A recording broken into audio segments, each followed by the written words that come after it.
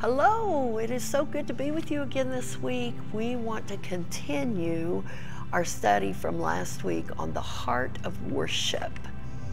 I want to go back and kind of reiterate, if I can, on the three barriers that are blockers, or that block our total surrender unto God. And again, I'll remind you, these are I think three major barriers, but the Lord could speak something to you that in your own personal life there's something else that's a barrier for your total surrender unto God. Whatever the Lord speaks, always yield to that, because He's perfect, He's our God, He's our Creator, He knows what we don't know. Amen. But on those three barriers, I'm going to start and reiterate where I left off last week was with fear. I want to share with you out of the book of Isaiah, chapter 41 and verse 10. Do not fear, for I am with you. Do not be dismayed, for I am your God.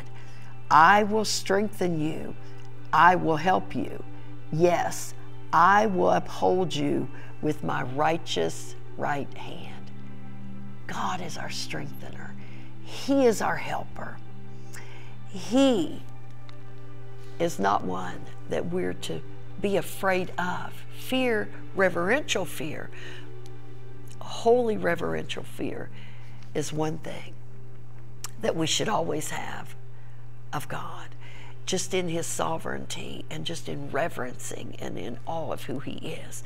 But being afraid of opening up and surrendering and submitting unto God is never anything that we should fear doing, because again, the enemy never wants us to submit and surrender, because he fears the power we're going to have over him by doing so. I think I told you last week about the, sorry, that was bugging me, stuck down in my shirt.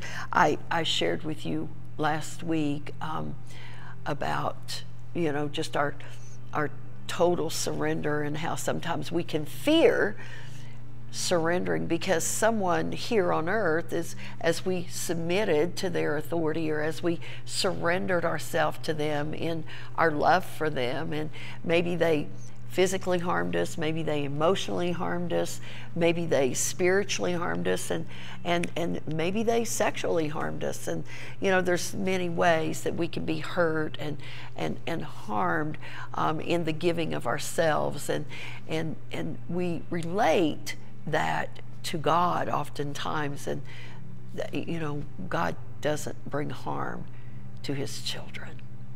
He's not a God to harm us. He's a God that wants to bless us and heal us and deliver us and hold us up as His trophy, showing us off to others. This is my trophy. This is my child. This is my daughter. This is my son, in whom I am well pleased. He wants to be able to speak those words over us to others, just like He did Jesus. This is my son, in whom I'm well pleased. And God is well pleased when we totally surrender and submit unto Him. And I shared with you James 4:7, and in that scripture, one version of the Bible says, submit yourselves unto God, then resist the devil and he'll flee from you. So I share with people often that our submission unto God actually gives us power over our enemy, because submit yourself unto God, then resist the devil and he'll flee. So it gives us the power to resist all the things that the enemy would try to come against us with. Amen. And cause him to flee, run from us instead of us running from him. So submission brings power in our lives, and the greatest power source is God. And when we're submitted and surrendered unto Him, the power of His love floods us.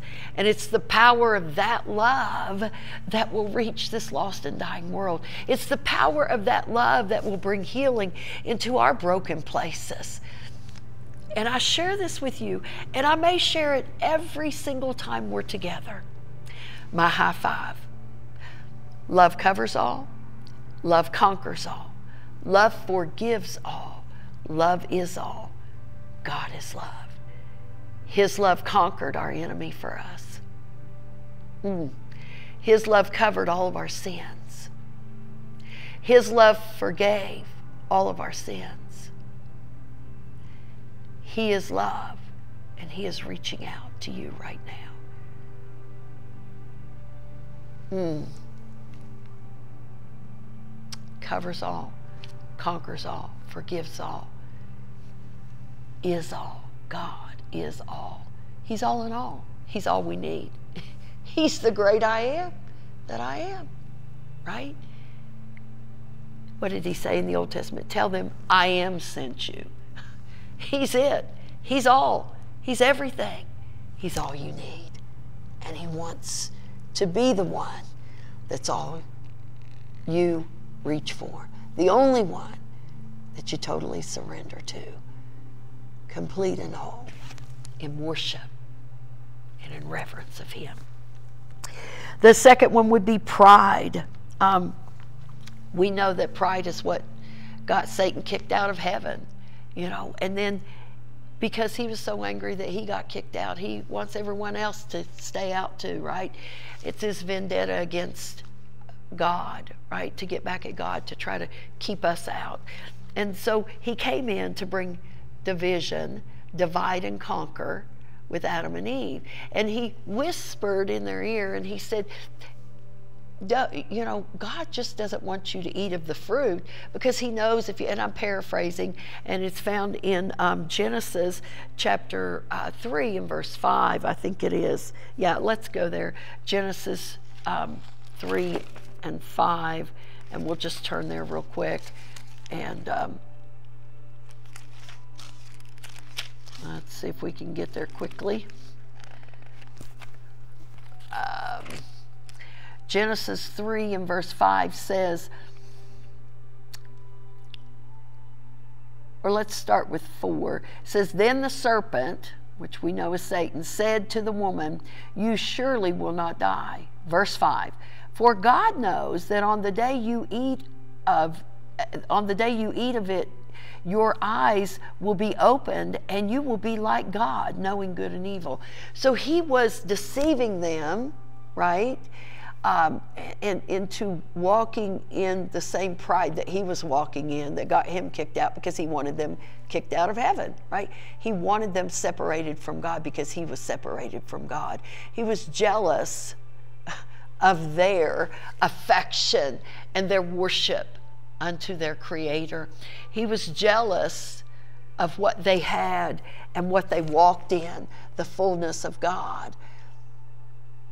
And so he came to deceive so he could divide and conquer and hopefully separate them for eternity from God. But God had a plan. He wanted to separate you and I for eternity from God, but God had a plan. And we were in His plan. And you're in it today. You were in it then, and you're in it now. And He loves you. And He's drawing you unto Himself to surrender all for the sake of the call. To surrender all and to worship the true and living God. But Satan wants us to get puffed up within ourselves. He wants us to think that we don't need God.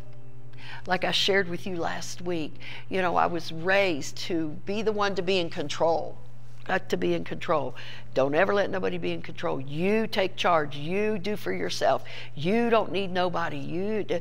And so that was bred into me, and it was imprinted into my mind and my thought pattern. It was my way of thinking. And how many of you know the Word of God says in the book of Proverbs, as a man thinketh, so is he. So what I was thinking, that's what I became, right? And that becomes our words. It becomes our actions. What we think on, because what we think on gets in our heart, and what gets in our heart comes out of our mouth and becomes the actions that we take. And our thoughts, our thought pattern will be what guides us, right? And can guide us in a right direction or a wrong direction. So what we think on is not, we don't need to be thinking on prideful things and I can do this alone and I don't need God and I don't need anybody. I'm tough, I'm strong, I can do it. I can, you know, and we get this mindset, and God's saying, no, that's a lie of your enemy, because he wants you puffed up with pride, because he wants you to fall like he fell. What does the Bible tell us about pride? Pride comes before the great fall. It doesn't say just a fall. It says the great fall. You see, Satan had a great fall, and his pride came right before that. And pride set in, and boom, he fell. He fell, and he fell hard. Never to get to be in heaven again. And that's what his goal is for you and I, is to keep us from that because of his jealousy of us and our relationship with our Father through Jesus Christ and the leading of Holy Spirit. But I'm here to tell you today, if you'll just surrender and submit, you'll be led into the greatest relationship that you've ever known in your lifetime on this earth. And God will be able to just consume you with himself. And when you're consumed with him, you are consumed with agape, unconditional love. And that is what the world needs to bring salvation and restoration and healing, to reap in the end time harvest. So don't let pride be something that separates you from God, something that keeps you from surrendering all, because in your surrender gives you power in your submission to cause the enemy to run from you. Hallelujah, Jesus. Turn your Bibles, if you will, with me to Luke chapter 5 and verses 4 and 5, and I'm going to read this to you out of the Passion Translation first. And so number 3 is confusion. Being confused will keep us from surrendering, because, like, I'm confused. I don't know what to do. Like, oh, I'm thinking this, I'm thinking that, I'm looking at this direction, that. I don't really know, right? And confusion will keep us from surrendering. And God wants us to be able to surrender all. Luke chapter 5, verses 4 and 5 in the Passion Translation says this: Jesus sat down and taught the people from the boat. When he had finished, he said to Peter, "Now row out to deep water to cast your nets, and you will have a great catch." "Master," Peter replied, "we've just come back from fishing all night and didn't catch a thing. But if you insist, we'll go out again and let down our nets because of your word." Peter's saying, this is confusing. Like, we just did this all night. We didn't get anything. And now you're telling us to go do this? Like, I'm confused, but you know what? If you're saying it, I'm going to do it. I'm just going to walk on your word. I'm going to just follow your words. As you speak, so it shall be. So I'm going to do that. And that's the place God wants us to be. He doesn't want us to be confused. He doesn't want us to be confused with what we believe and who we believe in and why we believe it. And he doesn't want us to be confused that surrender and submission is wimpiness. He wants us to know that surrender and submission is power. And it's great power. And it's the power that will overcome the powers of darkness. Because as I'm submitted and surrendered to God, he can fully do whatever he wants with me. And when he can do what he wants with me, he can do what he wants through me. And when he does what he wants through me, it's going to be using me and I'm using myself, but this is for you and me. He wants to do what he wills in and through us to build his kingdom by using us as his mouthpiece, as his hands and his feet on this earth, as his heart being poured out in the earth to reap in that end time harvest. He doesn't want us to be a part of that great falling away. He wants us to be a part of those that are standing or kneeling in this posture, saying, I surrender all. And in that surrender, we're given power. And that power is to do his will and bring honor and glory unto our Lord and Savior, unto El Elyon, the Most High God. I want you to listen to this quote by A.W. Tozer. He says, the reason many are in trouble is because they haven't come to the end of themselves. We need to come to the end of ourselves, to where there's no more us, and it's all about God. Amen? In that place is a great place to be, where we come to the end of us, and there's no more us, but it's all about him. Amen? It is when we try to be God, we end up most like Satan. We can't be the God of our own lives. We cannot be the God that's seated on the throne of our heart.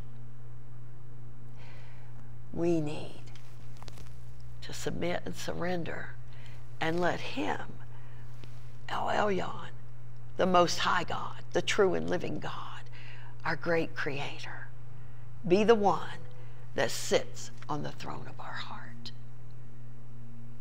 That it's no more us, and it's all him.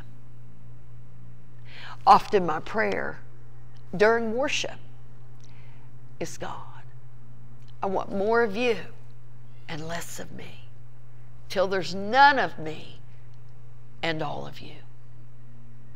I want more of you and less of me, until there's none of me and all of you. I want more of you, oh God, and less of me, until there's none of me and all of you. Because it's only in that place that he will be the most glorified, the most honored, with these bodies being living sacrifices, holy and acceptable unto him. Amen? C.S. Lewis said this. He said, the more we let God take us over, the more we truly become ourselves, because he made us. The more we truly become who we're supposed to be, our real selves. I'm going to read that one again. The more we let God take us over, the more we truly become ourselves, because he made us. Letting God take us over, have full control. Spirit, soul, and body, here I am, Lord. Do with me what you will. Amen? Amen. Surrendered people obey God's word, even if it doesn't make sense. Okay, Lord, I don't understand, but if you say so. Here I am, Lord. We can't call Jesus our Lord if we refuse to obey him. If he's really our Lord, he's our master. And what does a slave say to the master? Yes, master. Yes, master. And they do exactly what the master has given them instruction to do. Because there's a great price to pay when they don't. See, the enemy never wants us to know that if we're not willing and obedient unto our Lord, our Savior, our Master, unto God, the Most High God, that we're actually yielding ourselves to destruction. And he never wants us to know that. And he wants us to be confused about how much we're to surrender and what we're to surrender. And, you know, well, you don't really have to listen to that. You're a grown adult. And he wants us to be puffed up within ourselves. He wants us to be confused about what we're supposed to do. And he wants us to fear surrender. But I'm here to tell you today that surrender and submission is the most powerful thing you can do when you submit and surrender unto our Heavenly Father. He loves you, and he's waiting. And he's compelling us and luring us by his Holy Spirit to come into that place of worship and total surrender unto him. Abraham followed God's leading without knowing where it would take him. He just, okay, Lord, you say so, right? I remember when God was leading us here to New Mexico. And a lot of people thought we were crazy, didn't think we'd heard from God. This can't be God. You don't have a home. You don't have a fat bank account. You don't have a better vehicle. You don't, you know, it was just all these things that we didn't have. Like, how can you do this? And yet we knew that God was calling us here. And our heart, though it was very difficult for us to leave our familiar, our children, our grandchildren, though I cried all the way from Ohio to New Mexico, yet my heart was to obey and to submit unto the will of the Father. And I look back now, this year's 28 years ago that we left Columbus, Ohio, came to Farmington, New Mexico on a word from God, submitting and surrendering our will unto the will of the Father. And I look now and I think, what would have happened if we would have been in a state of confusion by listening to all the voices that were trying to speak to us? This couldn't be God. Well, if this was God, it would be this way. And if it was God, it would be that way. And maybe it's not the right. And should you really go now? And everything, if we had have listened to all those different voices, well-meaning Christians that were trying to lead us, but the Spirit of the Lord was the voice that God wanted us to listen to and to submit to. And that's the voice. We looked at each other and we said, we know that it's God's timing. And we know that our heart is to obey him. So we're going to do what he said do. We're going to do it in his timing.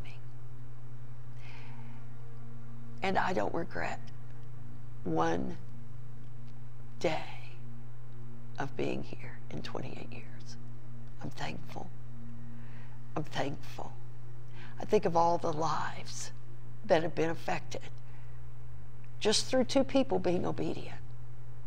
How many lives could be affected by you saying, yes, Lord?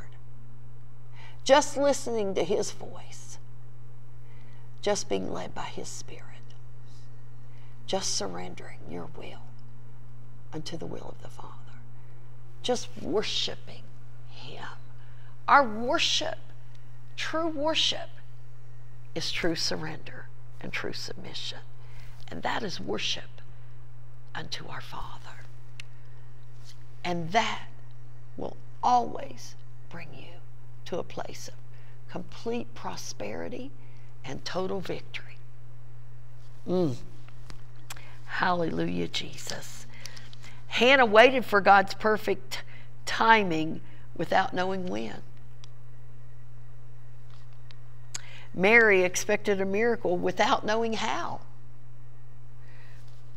Joseph trusted God's purpose without knowing why circumstances happened the way they did. But he trusted God's purpose. I believe God's asking you today, will you trust me with your whole heart and not lean to your own understanding, but in all your ways acknowledge me and let me direct your path? Because the steps of a good man or good woman are ordered by me, says the Lord. Are you willing? Will you be obedient so that you may eat the good and the fat of the land? So that you may be a vessel of honor unto him. True worship is submission and surrender. Hallelujah, Jesus. Each one of these, Abraham, Hannah, Mary, Joseph, were surrendered fully to the will of God. Will you do that today? Will you say, here I am, Lord. Take me and do with me what you will. And in my total surrender and total submission is my true worship unto you. And I want to be a worshiper. And I want to lead others in how to truly worship you, Lord. Hallelujah, Jesus. I have so much more, but I don't have time today. But we may do part 3 next week because it's so good. Share on all your socials, if you will, please. And also, if you have a prayer request, please put it in the chat, and we will answer those. And let us know where you're watching from. We would love to know. We would love to connect and communicate with you. Thank you so much. We love you. God bless you. Be blessed. You are highly favored of your Father.